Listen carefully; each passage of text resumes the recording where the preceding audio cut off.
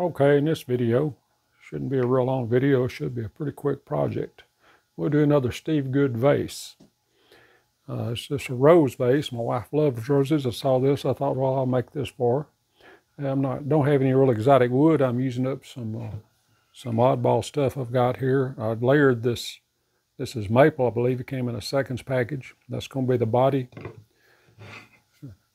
of the vase. He says 3/4 to 1 inch. It actually comes to 1.25 inches, I believe, 1.125 inches actually when it's layered. This is some other oddball stuff. It's not exactly 1/4 inch, but it's real close.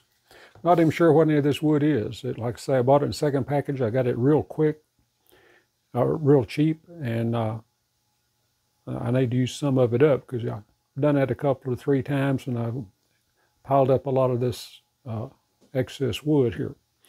And it's not always nominal thickness. Sometimes it's very nice wood, sometimes it's a cheap light wood. But I've got some really good pieces out of it doing that in the past, and I think this is going to look okay. It's not going to be something super beautiful. I like to use walnut and stuff like that in something like this, but I don't have any of that right now that I want to use for this. And this is going to be in the vase playlist I have. This is the one I'm still finishing up from the Carol Rothman book. I'm slowly putting layers of poly on it. I thinned that poly down so thin I don't get much poly at a time, but I'll just continue to layer it on and finally get it to looking good. I got to go buy me some more finishes. I'm about out of finish. So I'm going to cut this one probably with a 9. That's pretty thick and it's pretty tough. I'm going to cut it really slowly, really carefully.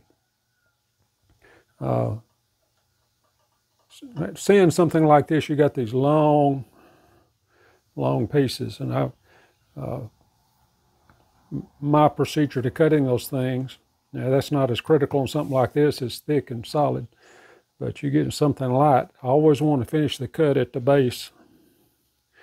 I don't want to finish the cut out on the end because then you're putting leverage on that long piece. It could snap. And this one, it probably won't be a problem. It's thick and the grain's going in my direction. There's something to be aware of. Now you get into something like this right here. I don't want to finish the cut out here. I want to finish the cut at the base of that peninsula, as I would call it. But anyway, that's just, I was going to do a little video on some of those little things I use that I don't even think about. I just do it. And somebody asked me some questions and some comments about one of them, and I got to thinking, well, I should analyze what I do because I do those things without thinking. And maybe I should analyze it and do a video on it. But that's a future thing. Right now I'm going to cut this little thing out, and I really like Steve Good's vases. They're very nice. And you can even, if you wanted to, you could put your own personal pattern on one of them. You could personalize it or do whatever you wanted to. And I'm thinking about doing some of that. Yeah, it's way less complex than this. He has something similar to this. I think he has a pattern. I may do that one next week or in a week or 2.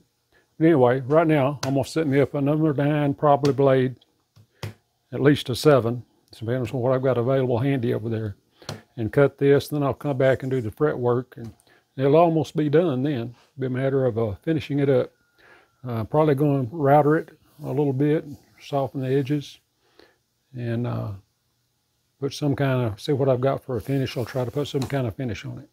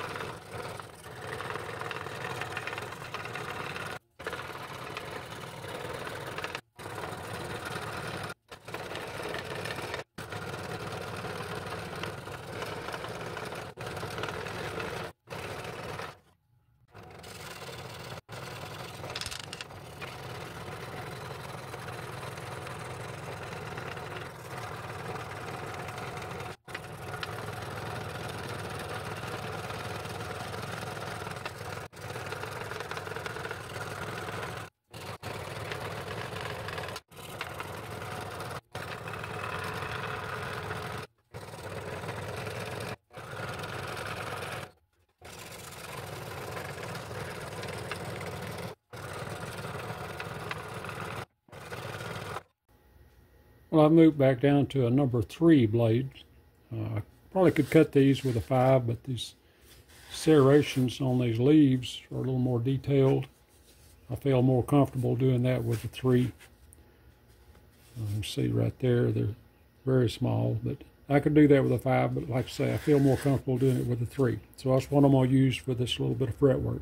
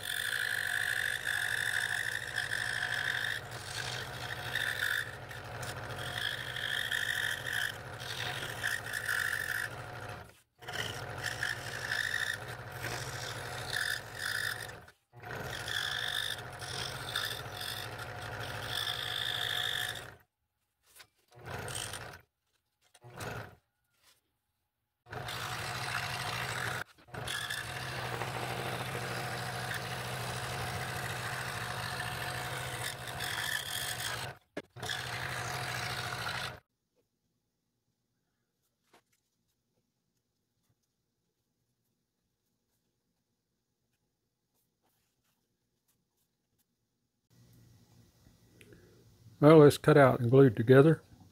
Now I got to take it and sand it, match everything up, smooth it out. It's pretty good, but it still needs to be cleaned up. Then I'll see if I've got something to finish it with. Bring the grain out on it a little bit, give it a little character maybe. So let me get over to the sander and get to work. Okay, well there's the finished vase. I've got one good coat of finish on it. I'll need some more, a little sanding in between. But I just wanted to get that grain kind of brought out in it. I really like the way it worked, but it looks, grain is, it's got some strange grain right there. I kind of like it, kind of seems to fit. So I hope you like that. I've enjoyed doing this one. And like I say, that's really for my wife because she really likes roses. She's got a couple of rose bushes out there. And so I just thought maybe she would appreciate this. And I really like these vases that Steve does. They're not real complex to make, but they look really nice. And I'm going to do some more of them. He's got a couple of books. I'm probably going to buy one or both of them eventually. And I'll see how well these sell down at my little consignment shop too. So anyway, hope you like that. If you do, hit the like button. And if you're not subscribed and want to see more of these, well, subscribe. I'm going to do, he does a, like I said, concentric ring vase also. I'm going to try his. And I got some more from Carol Rothman's book I'm going to try.